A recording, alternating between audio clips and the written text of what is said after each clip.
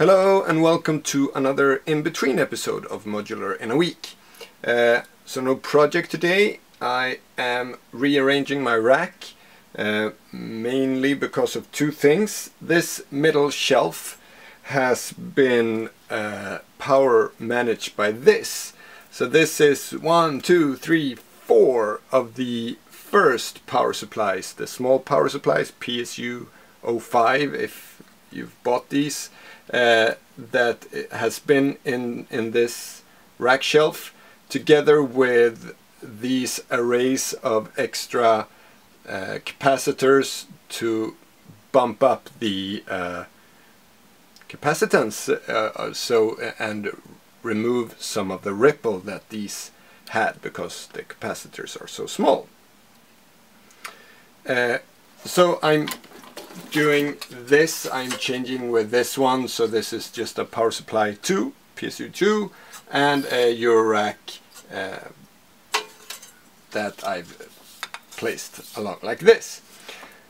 The reason why I'm doing this also is because this is a new module I am working on, the POW, so a power strip basically, which with a connection to the power rail and a connection to the AC power, I get a on-off switch, and I also get the indication that I got the correct plus, minus and 5 volts, plus minus 12 volts and 5 volts. I also have a USB power output, so if I want to add my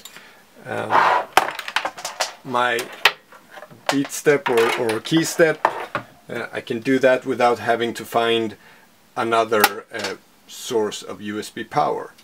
And because I do try out a lot of modules, and instead of having like this, having a power cable hanging out of the rack all the time, I actually have a power connector here that is supposed to be at the front panel like so, and then I can just plug whatever I'm testing in there and have it all filled with modules. And here's just a bunch of modules I have removed from that one. And just as a coincidence, like so many times before, as I sit here working with my power panel and rearranging my this shelf for better power, I get an email from someone called Lennard Kreuzer, and who says he's been making measurements with my power supply or done simulations with that to figure out how much power you can get out of this without getting a ripple. And it's not much, because one thing is I upped the capacitors to 4,700, which really helped a lot, because then the regulators have way more power to work with. But the really big ones, like the frequency central one, I think I have 10,000 microfarad to work with.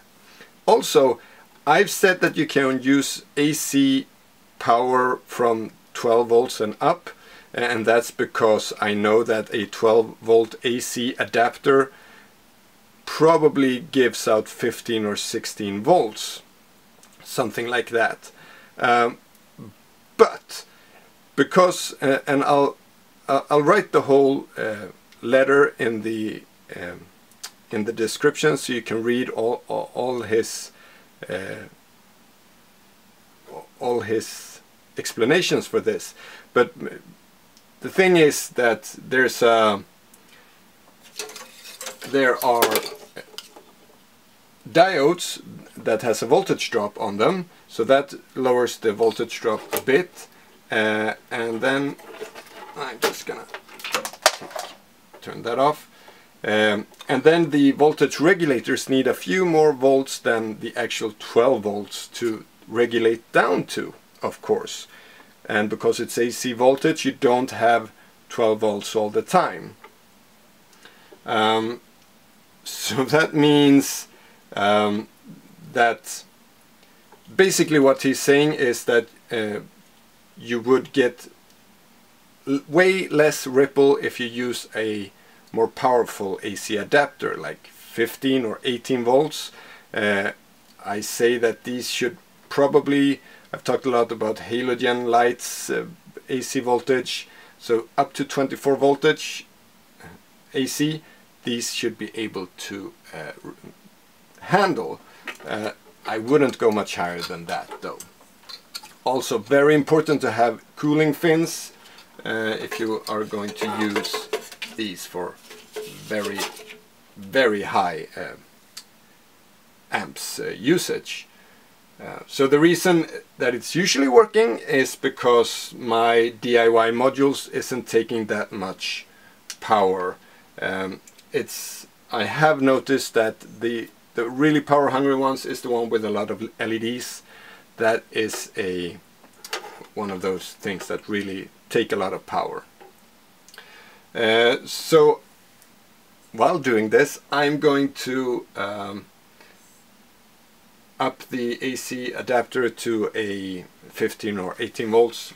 I'm going to see what I have lying around to get better voltage or less ripple out. Again, always trying to find the ripple. So I'm going to show his graphs, and we can talk a bit more about that because he sent graphs as well showing the difference between the few voltages. So let's go and do that. Alright, so here's the mail from Lennard, and I will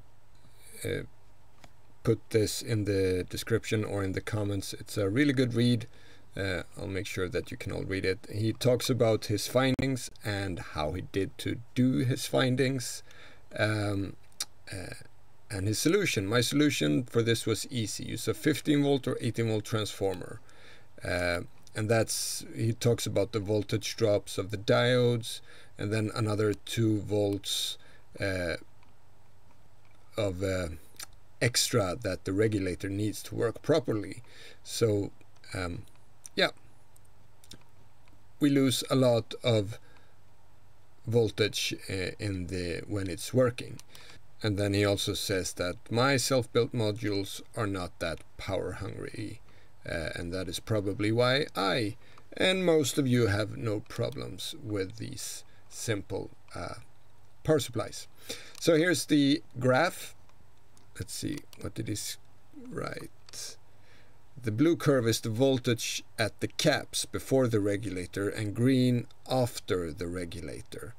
Left side shows 12 volt AC with half amp load and 1 amp load. The right side shows the same load but only with 15 volt AC, right? So that means that we have the blue is the input of the AC input, and then we have, so this is at a half amp load, and this one is at 1 amp load. So this means that we actually don't really get up to 12 volts when we have a half amp load, and definitely not when we have a 1 amp load. By just adding a bigger transformer, 12 volt AC, we see here that we quite quickly get a stable 12 volt here over time, and the same with 1 amp load as well. So upping the AC voltage 3 volts seems to make a big difference. So that is very good knowledge to have when doing power supplies. So keep that in mind. If you have a 15 volt AC or 18 volt, use that instead, and you will get much nicer voltages even when you use bigger power hungry modules. And also very important that you use cooling fins. And then, as I've talked about also, he came back with some more information. So the 4700 microfarad capacitors I have should be fine up to a half amp ripple free. So if we want to go higher than half an amp, then we might need to add another 4700 microfarad, or even more, go above 10,000 microfarad, like the frequency central one. And then of course he talks about cooling fins. This was really interesting. Did you like this? I knew that the 7812 is connected to ground on the back, on the plane that where you connect the cooling fin. But did you know that the 7912 is the cooling fin of the 7912 is connected to voltage input?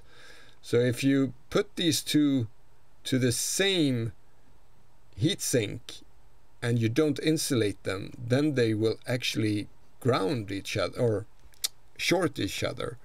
So that's not good at all.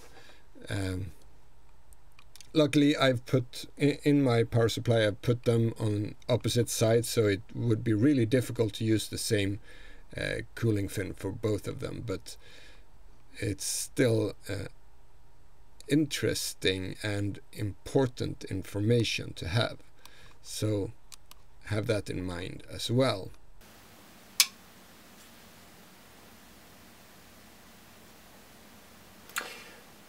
And with that, I hope that you all, along with me, have learned some new things about power supplies. I think it's really interesting, the things he says and the way he explains it. So technically what that means, I guess I have to make another power supply. Especially when we get into the Arduino stuff, we are going to need a lot of amps to drive all the twinkly lights, the LEDs that we're going to use, because you have to have LEDs when you work with Arduinos, right? Yeah, so again, thank you very much to Lennard Kreuzer, who taught me a bit more about power and modular power, and I hope that you also learned something from that. In the meantime, I'm gonna work with this one. It works fine in my current setup.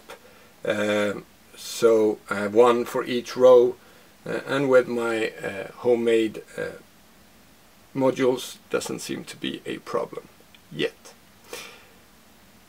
And if it is, I'll just up the input AC voltage. So yeah, thank you for watching. See you next time for another episode of distortion kind effects. Take care. Bye.